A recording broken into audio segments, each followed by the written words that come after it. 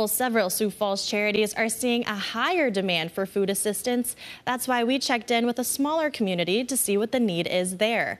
At the Brookings County Food Pantry, families can visit up to 3 times a year. Last year, households visited the food pantry just over 1,000 times.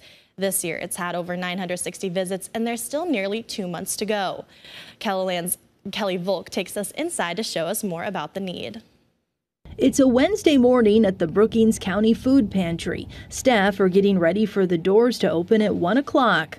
Here, Assistant Director Deb Brandwine is bagging up muffins to offer families, along with a variety of other foods. We got hamburger helper, we got canned fruits and vegetables, we got meat. Food Pantry Director Gail Seeklander says the pantry saw 200 new households last year.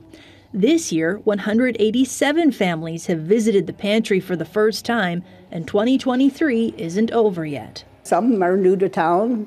Some, maybe their job doesn't pay enough for them to buy groceries like they normally did. While the pantry gets food donations, it's also spent about $20,000 to $25,000 more on groceries this year compared to the same time last year.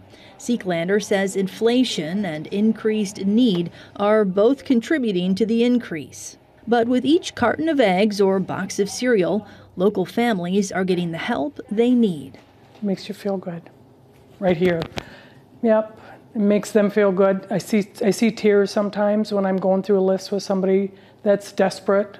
You know, they got kids at home, and I get lots of hugs, and I like that. In Brookings, Kelly Volk, KELOLAND News.